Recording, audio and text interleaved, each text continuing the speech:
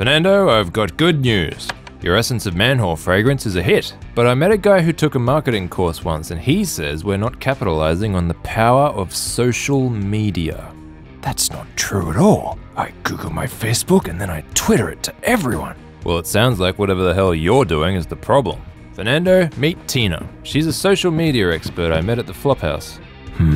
Social media expert, huh? Oh, not a real job? Can you power the conversation economy? Can you utilize and integrate the semantic web? If not, then shut up and listen. This is your first and last warning, Rummy.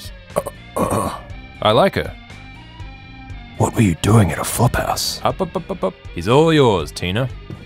First, let's get you signed up to Twitter. Like I said, I'm already on Twitter. What's your username? Amazing Penis 574.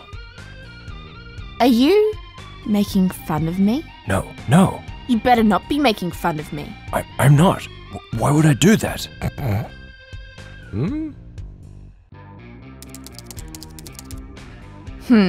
That's a stupid name. What's stupid about it? It describes me accurately. Your tweets are disgraceful.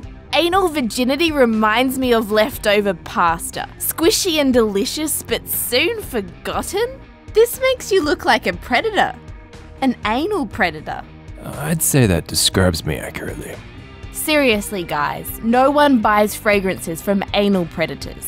Our sales figures tell a different story.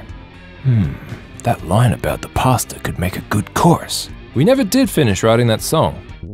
To the studio!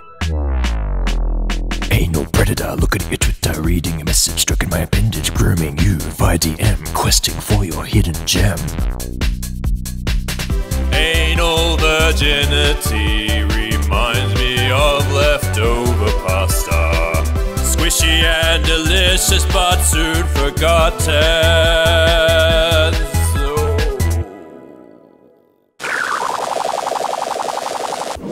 Yeah!